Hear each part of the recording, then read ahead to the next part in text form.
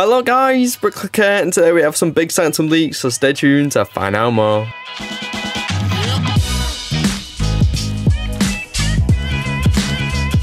If you do enjoy the video, why not subscribe as well as turn on notifications and like the video, but let's get into it. So the Sanctum Sanctorum has become quite the popular Marvel building over the past few years as it's appeared in quite a few of the films. LEGO produced one back in 2018 for Infinity War, but given LEGO loves its big models, it was only a matter of time until LEGO decided to make a big version, and that of course is 76218, the Doctor Strange Sanctum Sanctorum, this one being a Marvel big set, coming in at 2,708 pieces. It's going to be retailing for $220 and should be launching on August 1st, and we've known already that this one is going to be a modular building on a 32 by 32 base plate, and it's going to be a mashup of Infinity War and also Multiverse of Madness in terms of the references and also the figures, and that is what we have a big leak for today with 4 brand new figures from this set. So first off, we have Zombie Strange, which features a brand new face print and also some great torso and leg printing. It reuses a hairpiece from Ninjago, I think, for the Klaus minifigure, but the printing looks great. It pretty much accurately represents what we see in the movie for Zombie Strange.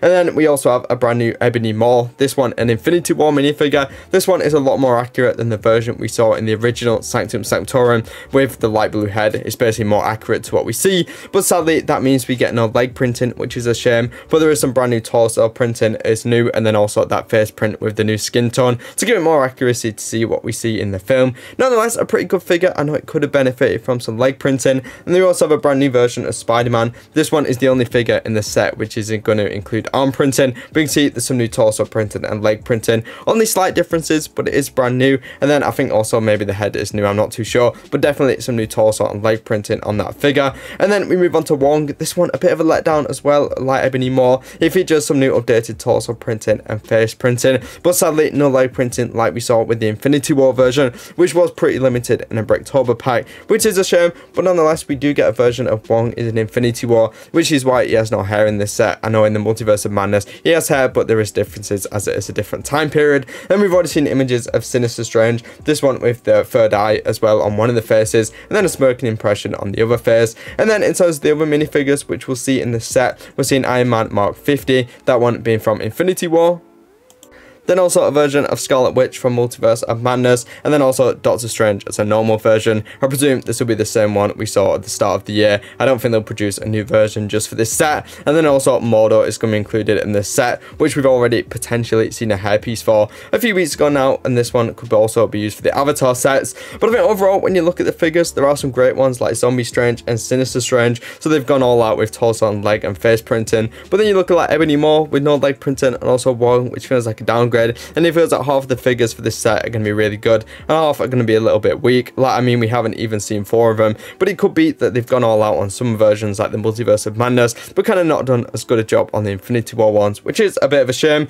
But of course, this one is modular, so the building itself will be pretty impressive. We already saw the Daily Bugle and how minifigures bring that set to life, so I'm sure it'll be pretty similar with this one.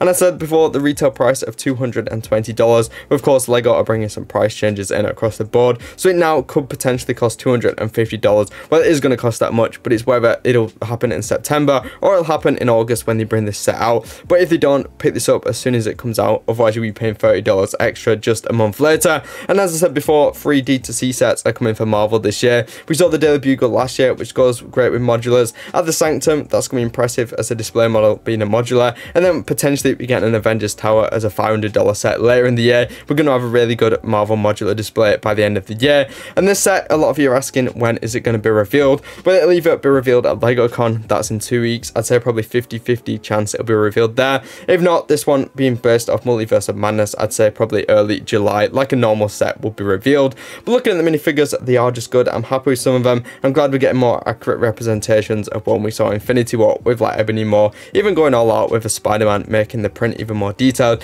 I just feel like some could have been a little bit better like Wong, but Sinister Strange on the other hand looks really good. I'm really excited for this set. Cannot wait to see this one. But comment down below which figures are you liking, which ones are you not. Are you excited for this set? Like video, subscribe and turn notifications, more LEGO videos and LEGO news videos. You watch any of the videos on screen now. Remember guys, keep clicking and bricking. I'll see you all later guys. Bye bye.